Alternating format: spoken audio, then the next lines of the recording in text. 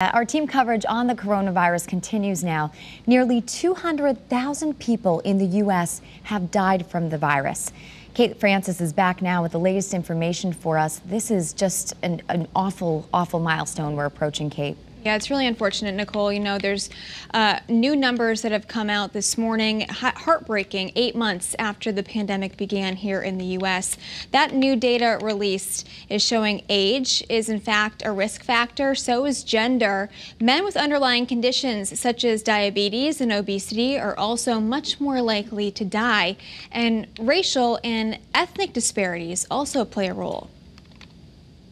We're going to see more severe illness and we're going to see more deaths. However, I don't think it is going to be as catastrophic as the spring, if only because of the fact in the spring we had no idea really what we were dealing with, and there was completely inadequate testing.